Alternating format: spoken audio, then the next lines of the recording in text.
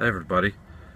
So the other day I went to Walmart and I decided that I was going to get a coffee maker.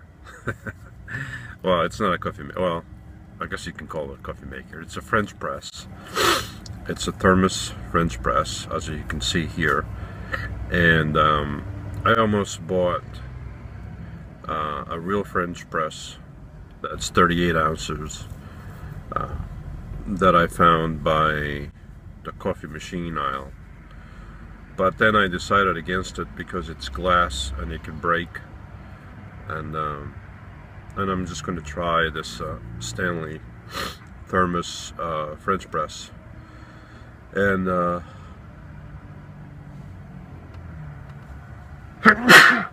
oh, sorry, I'm still a little down, but I'm feeling better. But anyway, so I'm gonna try that and see what happens.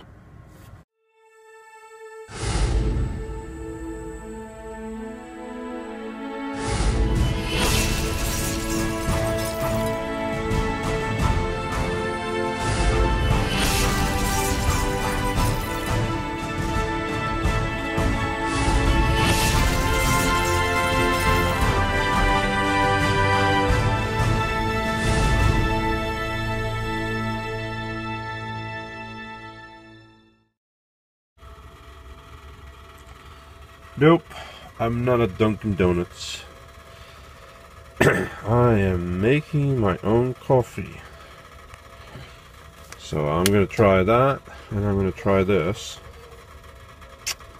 Let's see what happens. And if it doesn't work, Walmart sells this French press.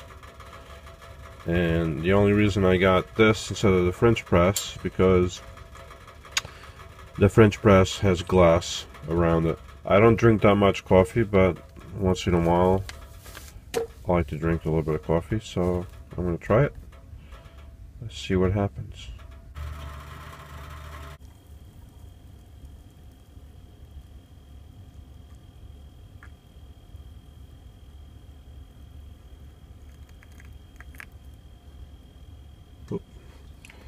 Let's hope I didn't put too much in there. Now I gotta wait 4 to 5 minutes. While I wait for my coffee to get ready, I'm gonna eat my cereal. And I got different kinds of cool cereal in there. Low sugar. This one here is like an organic cereal. This is Honey Bunches of Oats.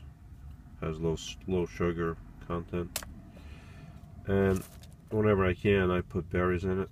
And throughout the year, I get different berries at the store. Sometimes they're these little tiny bitty berries, and now I got these huge ones. I don't get these that often, but these are just huge. Cool.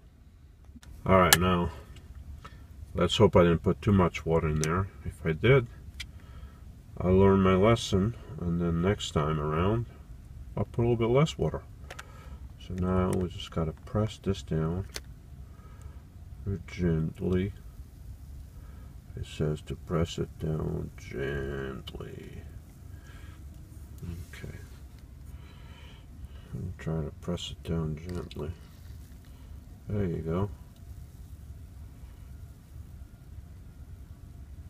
There you go. You know, I put water in there. I'm not going to drink out of the thermos. I am going to pour that into a cup. But if I was going to keep it in a thermos, right, I definitely need to put less water in there, because there's no way I could close that. So I can't even press that thing all the way. But I'm going to use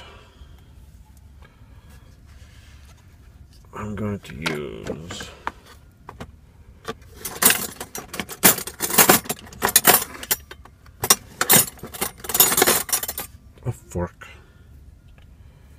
And we'll fork this down, pressing it all the way down. Oh, that's it. Won't go anymore. So now I'll pour that into a cup, and hopefully I won't make a mess and spill that thing all over the place. Alright, I think the problem I have,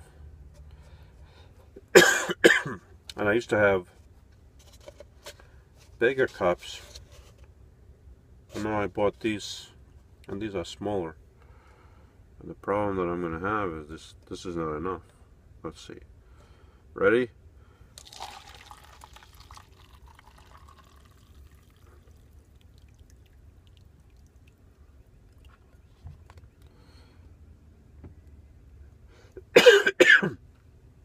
There you go.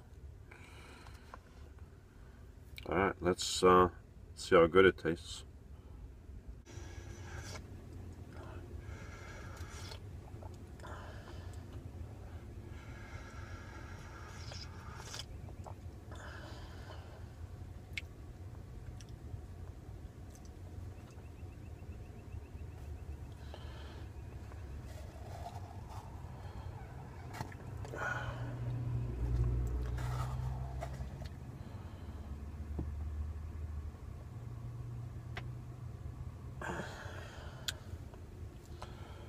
It's not strong enough. It's just watery.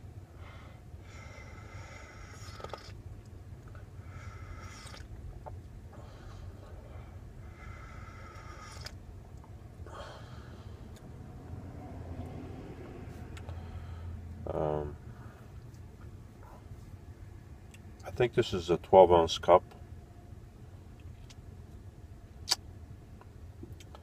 So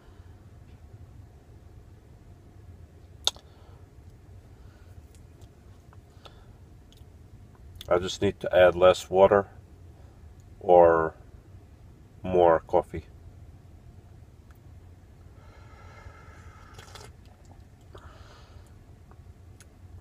Yeah.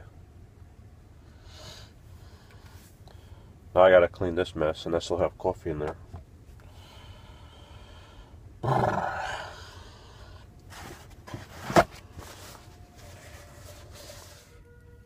Alright, so I just cleaned this up,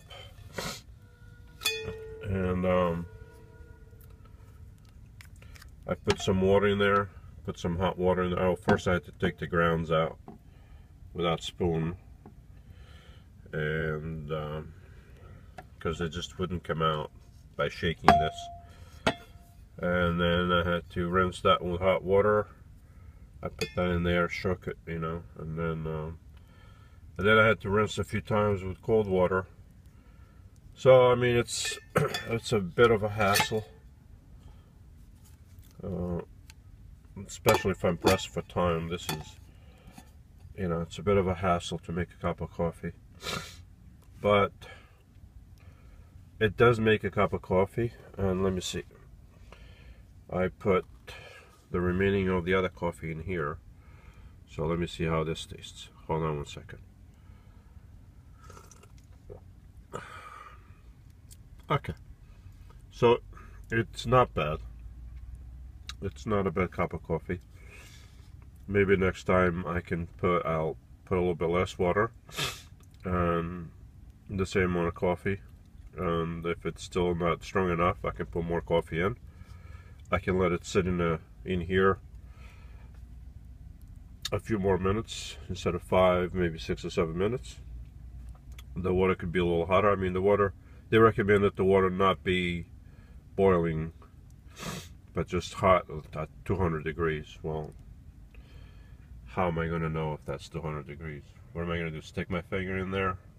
Or a thermometer in there? I mean, I guess I could get a thermometer, but I'll just eyeball it. I mean, where I live and work and boondock and urban camp and stealth camp and all that, there's a coffee place, you know, every few blocks. So sometimes, but if I don't want to go get a cup of coffee, I can make my own. Now, there's one thing I've been thinking of getting, and that's a 12 volt, and I might still get it, a 12 volt coffee maker sold at truck stops. So I may still get that thing. The problem is, well, where am I going to put it? This van is getting full. I mean, maybe I can push this in, put it in here. No, I don't think that'll fit in there. Oh well. Anyway, it's not a bad coffee maker. I can tell you that. So if you want to get one of these things and make a cup of coffee with it, you can make a cup of coffee with it. You're just gonna have the patience and the time to clean that up, which I did relatively quick, and you get a hot cup of coffee if you don't want to go somewhere and get one, or if you're not near a coffee place. So there you go.